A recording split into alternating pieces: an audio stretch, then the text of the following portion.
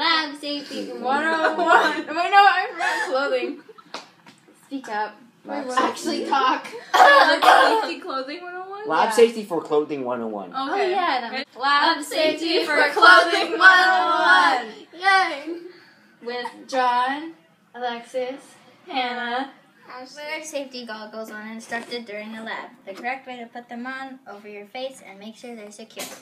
The wrong way to wear them is like not on your face and like down here. Okay. Goggles are important. I'm John. First of all, long hair should be tied back. Loose dangling jewelry should be put away. And that is all. Ah! My hand's on fire! Loose clothing should be secure. Ah! My foot's on fire! Always wear closed-toed shoes when doing a lap.